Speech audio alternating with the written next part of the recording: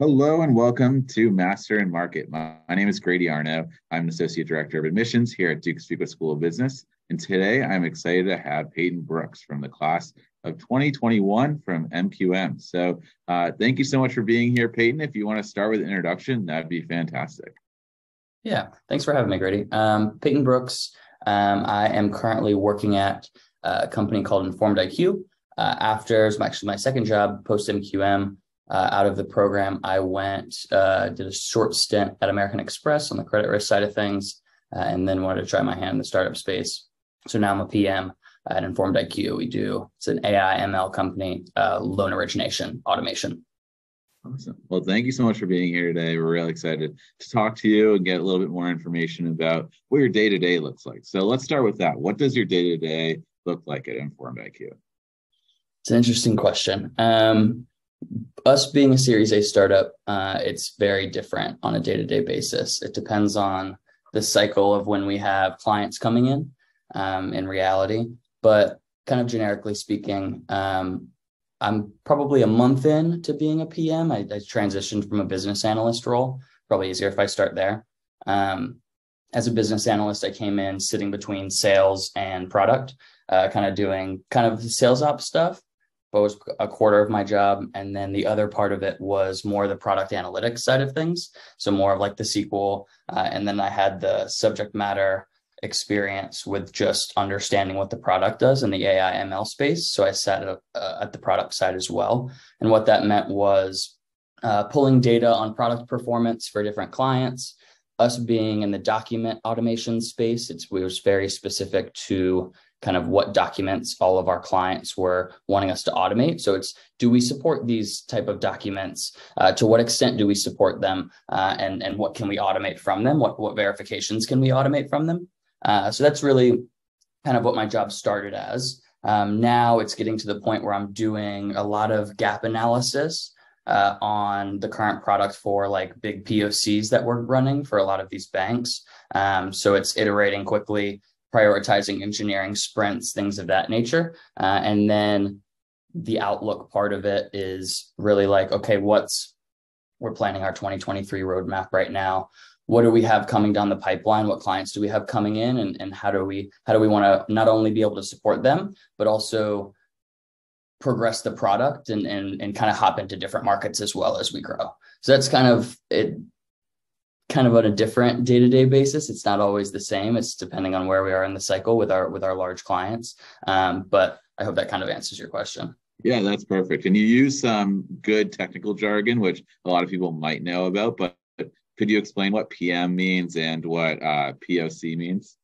Yeah, PM, product manager, and then POC is a proof of concept. So with a lot of these, we're in the financial space. So every large bank is going to require a proof of concept to test our product before they sign a multi-million-dollar 5-year deal, whatever that is.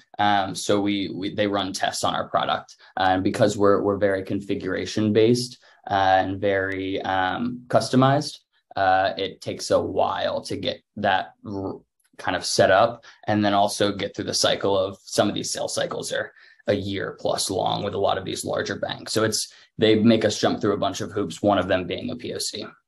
Awesome. Thank you. Thanks for explaining those. So as a PM, what makes you excited every day to go to your job? What you mentioned going from a corporation to a startup, what makes you excited about your role at Informed.IQ? For me, what kind of initiated the switch was two things and what I look for in work. One of them being impact. What can I have individual impact on? And at a big company like American Express, it was a fantastic company. I didn't feel that I was having as much of an impact personally as I would have wanted to. So going to a 50 person, it was 45, or it was like the 40 something person hired. Now we're at 55. My individual impact is I can see it's tangible. I'm working on things that are like living and breathing and improving every day. And I'm having a small hand in that, right? So that was a big reason why I ended up switching. The other reason was learning. I'm learning a heck of a lot more at a small company, right? I think I mentioned earlier, I started as a business analyst sitting in between sales and product. Like there would be some days like I was the one managing our website, which is like a very like weird thing and not something I ever thought I would be doing, but somebody needed to do it and it needed to get done. And I submitted not our patent application, but our trademark for our logo and things like that. Like I learned these like very niche things that I never thought. And then I was proofreading NDAs and proofreading and redlining contracts and things of that, like master service agreements and order forms, which I never would have done before, and not something that I necessarily learned in MQM. But it's all like now I understand that. I never would have had that at American Express. So learning was definitely a big thing. You get to wear a lot of different hats in the startup space as opposed to working in corporate. Absolutely, and managing all those things that are going on. So you have the opportunity to not only have your hand in one thing, but there's a lot of things going on at once. So could you talk to us about how you manage multiple priorities? A lot of prioritization. That's a lot of what the product job actually is. We have a laundry list of things that either sales asks us to implement or clients ask us to implement. And there's like it's kind of like 50% of my job now is really, we have a list of 100 tickets that we have requests for, and then you have to really kind of assign a level of effort, but also how much lift is it going to, how much lift, if we commit engineering time to this particular ticket, like on the engineering side, not even on like my personal to-do list side, how much is this going to lift our automation rates, and how does this back up into our OKR process objective and key results? So that's a whole kind of like part of the job. You have to learn how to say no to certain things, right? Which I'm learning. It's a muscle that I'm like used to. Like if somebody asks me to do something, I'm like, yeah. But in reality, like we can't do that, because in reality, what they're asking for isn't the best thing to help us reach our OKRs, right? And really improve the product for the long term. So learning how to, it's both client management and as well as kind of management of different functional groups that are asking you different things. That's kind of on like a company, kind of like my personal job side. It's all about prioritization, about what we want to implement next. Then on the personal side, it's kind of like the similar context. It's the same muscle. It's just on my personal to-do list side. I have a list of 20 things that I have to get to. And once we get off this call, like I'll just read through that list and figure out which ones are the heavy hitters and which ones I need to do first. And then I just kind of keep going from there. Is there a specific way that you like to organize that list? Do you have a specific software you're using, or just a running list? I use Asana. It's kind of a running list. And then with really big things, like I have like my whiteboard, and then I'll put like our OKRs on the whiteboard. It's something that I've done. So one of the things, and I'm in the process of learning this right now, is any ask that comes through the pipeline, I can look right here. Is that going to help me hit my OKRs for this quarter or this year? If the answer is no, punt it to the backlog. We can get to it later. Or when we change our OKRs and revisit that next quarter, like we can take that in as input. Maybe we want to shift our OKRs. Maybe they're the wrong OKRs. But I know that that's my guiding light. And if it doesn't help me reach my OKR for the quarter or the year, I punt it. So that's kind of like some tools that I've used or approaches. But like on the tool side, Asana, and then just my whiteboard. And OKR stands for? Yeah, objective and key result. So it comes down from our CEO. He has overall objectives, and those key results kind of punt down to all of the functional groups. And then each functional group will have kind of the key result is their objective to obtain. And then their key result, they punt it down to their subordinates, and it trickles down from there, because you get more and more specific as you go down. Yeah, that makes a lot of sense. Thanks for explaining that. So talk to me about how you decided on Informed.IQ. There's a lot of startups up there, a lot of job opportunities for someone like you with your skill set. So how did you decide about Informed.IQ? And I know this is your second role since graduating from Fuqua, but what was your goal coming out of Fuqua, and how has that maybe changed, or did this role meet your goals? Yeah, I'll answer the second question first. I knew coming into Fuqua and MQM specifically that I wanted to get into the startup space. I just didn't really know how. I explored it when we were in the program and when I was recruiting, realized that startups need people that are basically plug and plays. And I didn't have more background. I didn't have job experience before Fuqua. I came in directly from undergrad. So it was harder to get into like a really high functioning startup, which is what I'm in now. So my plan was to go corporate, get some experience.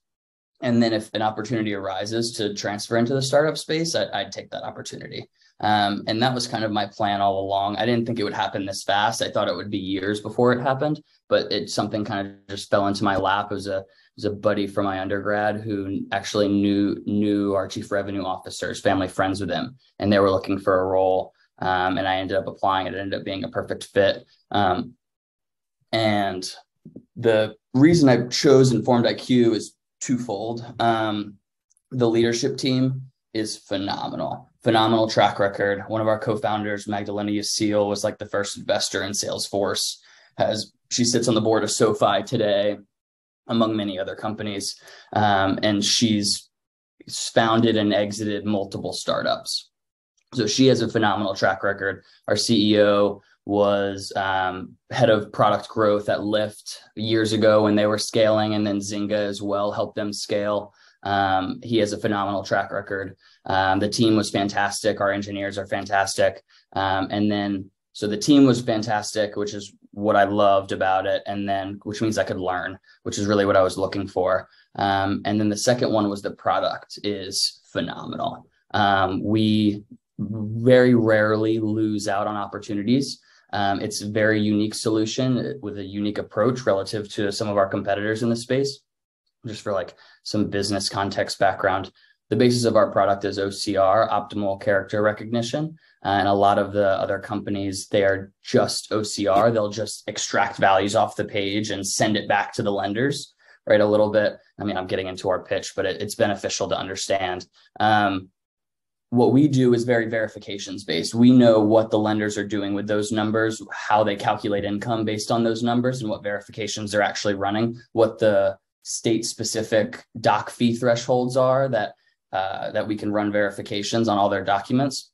All of the other OCR vendors, then there are genuinely OCR vendors. They just pass data back to the lenders, and then the lenders have to figure out how to parse through it. That's like the AI ML part of ours is we figure out how to classify each field and know exactly where to put it and know how to configure it for our lenders' credit policies. So the fact that we didn't lose, we rarely lose. Our clients are some of the largest banks in the country, Ally being our lighthouse customer.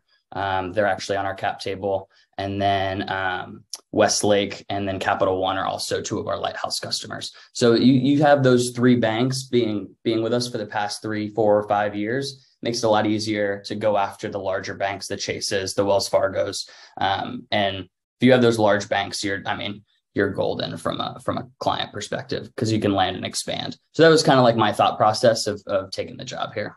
Awesome. And cap table, what does that mean? They are an investor, like a strategic investor. They've helped us build the product from the very beginning. Great. Thank you. So you mentioned this is your second role. You started at American Express. How was the job search process leaving the program, and how did it differ the second job that you found at Informed.IQ?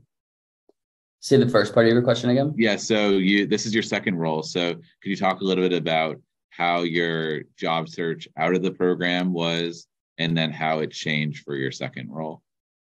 It's a lot easier to look for a job when you have a job. Especially I know because I didn't have a job out of before MQM, it was kind of my first role. I mean, you know that process being conversating with a lot of the students currently in the program. A lot easier once you have it.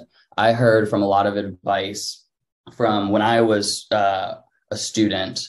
And during the recruiting process, I heard a lot of students that they got their first job because it was a job and it paid well and it paid enough, but it wasn't exactly, they got into it and it wasn't exactly what they wanted it to be. And that's kind of what I was in that situation. It wasn't exactly, I love the company. Amex is a great company, nothing against them at all. It just wasn't a good fit for me. And that's what a lot of students realize with their first job. A lot easier to get a second job once you have a first job. Even like, I mean, shoot, I think I only did a 9-month stint at American Express.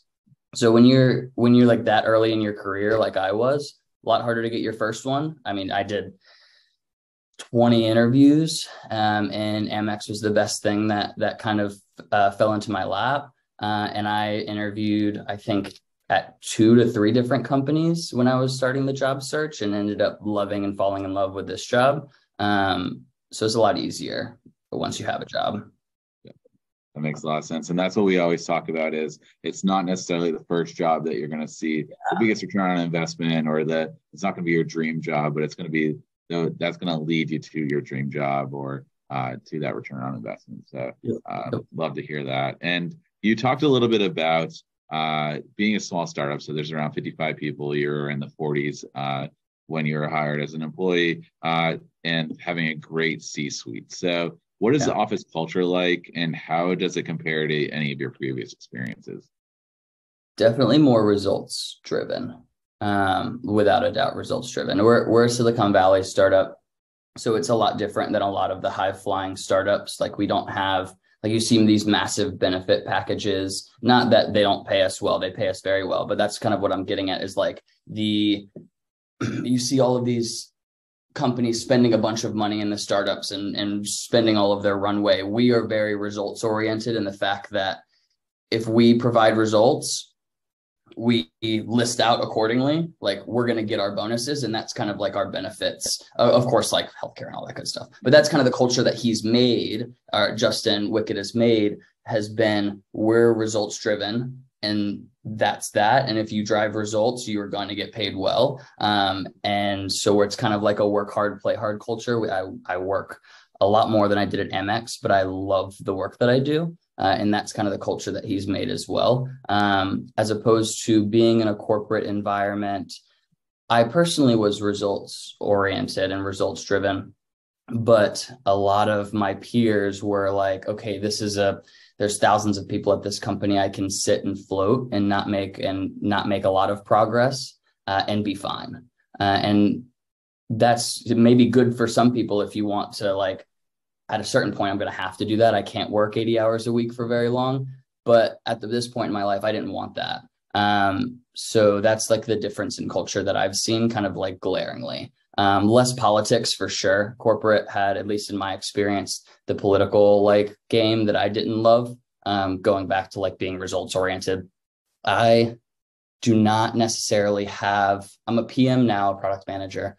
I do not have the track record to have the title that I have now, but I got it because I drove results being in the role as a business analyst. So it was just kind of natural. I think I was 9 to 10 months before I ended up getting this promotion. So I think that kind of answers your question about culture. Yeah, that's perfect. And I was going to ask a little bit more about the promotion. So you talked a little bit about being results oriented, but was there anything else that you did or that you showed to the company that allowed you to get to that promotion? Yeah, it kind of started like 6 months ago. It wasn't necessarily like it was a kind of a snap and I was promoted. It started 6 months ago when I was talking to one of our directors of product. And I asked him, kind of like picking his brain. I've become friends with him. He's now my new boss. But I kind of asked him, I want to eventually, over the long run, get into the product space. How do you recommend me doing that? And what he told me, and he was a machine learning engineer before, he was one of the top first 5 hires. So he helped build the product from scratch. He was an ML engineer. And what he said was in his free time, he would just do product oriented things with our CEO, Justin. Obviously, Justin's not as accessible as he was when there was only 5 employees. But now what I've done, I was starting 6 months ago, all of my free time would go to, I would ping Jotin, what do you need today? What do you like? What can I help you with to help you kind of focus on higher level things that I can't do, but things that he should be doing, and getting out of like the weeds of the product analytics and querying SQL for different questions that he needs. And it doesn't work because we changed our ETL. And it's like, where the hell is this field going at? And instead of him having to do all of that, I'm doing that and going to our data team and figuring all of that out for him. So in that, I understood and learned what questions he was asking and why he was asking them. I was doing all of the grunt work, doing all of it, but I was learning a ton. And at that point, I was doing it for 6 months. I was working a ton for him. I was doing 2 jobs at one time. My boss was well aware of it. But then it became very easy when my director went up to Justin, our CEO, and was like, hey, we're about to ramp up. We have a bunch of proof of concepts coming up with these massive banks. I need help. And he wants to switch over to the product team, find his backfill and get him over there. And that process was 5-6 months ago. And it was kind of just an iterative, kind of like eventually slowly moving over until I officially found my backfill and kind of made the full transition. That's great. That's really exciting to hear that you put in that hard work and it really paid off. So what is one thing that you either learned or took away from the MQM program, maybe on the career side, the academic side, that you really apply to your day-to-day or even your career search? I think I always go back to the real world aspect of the program. I think back to a lot of the case studies that we did, whether it be technical or non-technical.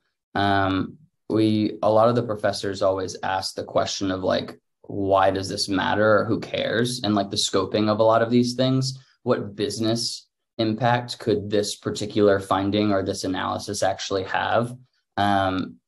And I find a lot of that, I mean, that's exactly what gets asked on a day-to-day basis. Like, right, that process of an ask coming down from a client, how is this ask going to affect my business and affect my OKRs, my objectives and key results? Like asking that question is a muscle that started a lot within the MQM program with the way that our professors kind of structured our case studies, and all the work that we did was, why does this actually matter? What business impact does it drive?